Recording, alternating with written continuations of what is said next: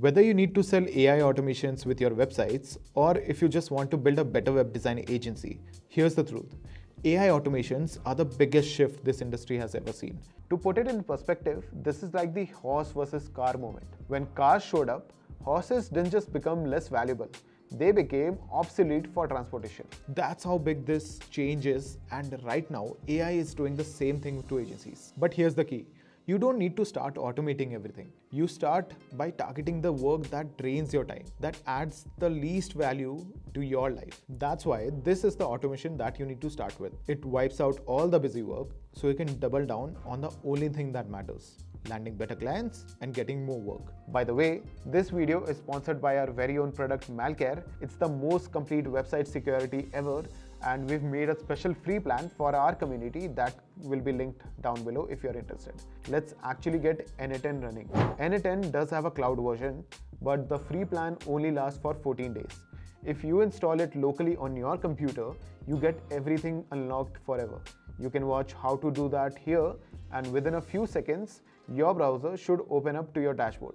It feels a little empty at first, but this is the workspace you'll be using to build all your workflows. Now, N10 doesn't automatically know how to talk to your apps. You have to give it different permission, and that's what API credentials are for. For Google Sheets and Drive, you need to go into Google Cloud Console, create a new project, and set up OAuth credentials.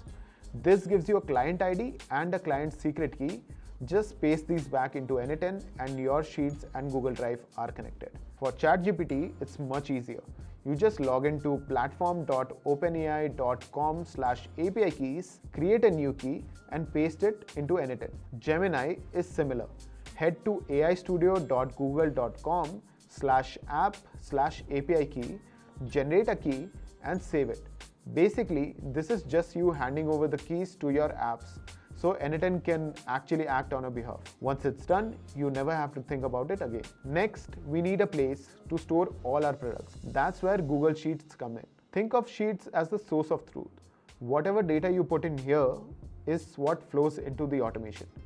I usually create two tabs. The first one is called Product Source, and this is where we keep all the product info I get from my clients. The columns include things like name, SKU, price, categories, stock dimensions, and then a few blank columns like image link, short description, and long description. These are the parts we'll let AI generate for us, and there's also a column called USP, which tells the AI what to emphasize in the product image or description. The second tab is called WooCommerce Import, and it starts empty at first because the workflow will fill all the data in this for us, making it easier to export and upload into WordPress. At this point, we've got N10 installed, the apps are connected, and the sheet is ready. The foundation is in place. Next, we need to start building the workflow itself, node by node. We start simple with a manual trigger. This is the on switch that lets us test the workflow whenever we want. From there, a Google Sheet node pulls in all the rows from our product source tab, and a code node filters out anything that's already complete. Let's say if a product already has an image or a description, it doesn't need to run through the process again. Next, we need to build the image prompt. Another code node takes the product details like name, SKU, dimensions, tags, and its USP and turns that into a clear instruction for Gemini, which is to generate a clean photorealistic product shot on a white background, studio lit environment with no text or watermark. This prompt gets handed over to the Gemini image node, which produces the actual product images. Now we need to store those images somewhere. A Google Drive upload node drops them into the folder you've set aside. Then a Google Drive share node makes sure all the files are visible to anyone with the link. Now here's where most people trip up. The share step often returns a fake ID. To fix this, we need to add a small code node immediately after the upload step to preserve the real file ID before it gets lost. Even then, the data can get messy. So we need to drop in a merge node to combine the preserved file ID with the shared linked output. Once that's done, a Google Sheet update node writes the proper image link into the right row. At this point, our sheet has working links that actually point to product images. Alright, our images are handled, but the products still need the descriptions. This is where AI comes in again. A code node builds the structured prompt asking Gemini or ChatGPT for two things: a short description under 180 characters and a long description. You can run this through ChatGPT first if you like, but because of rate limits, it's often easier to stick with Gemini. Either way, the AI messenger model node sends the prompt and gets JSON back. The problem is, depending on the model you choose, the JSON won't always look the same. Sometimes it's wrapped up in code fences, sometimes it's buried deeper in the response.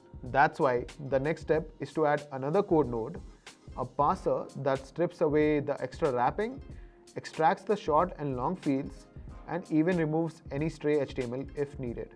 Finally, a Google Sheets update node writes those two fields back into the right row, matched by the SKU. Suddenly, the empty cells in your sheet now have clean, usable product copy. There's still one last hurdle though. Even though we've got Google Drive links working, WooCommerce doesn't actually render them as product images. If you try importing them, they'll break. So we need to run the images through a host that WooCommerce accepts, in this case IMGBB. Here's how that looks. A Google Sheet trigger fires when a new row is added. A code node converts the drive link into a direct download URL and creates a clean file name based on the SKU. An HTTP request node then downloads the image in binary, and another HTTP request uploads this to IMGBB using the API key. The IMGBB response includes a proper direct link, and another code node extracts that link and follows it up with a Google Sheets update node that overrides the old drive link with the new IMGBB one. And now, finally, our sheet is WooCommerce ready. At this point, you can download the sheet as a CSV and head to your WordPress dashboard. Go to Products, click Import, and upload the CSV.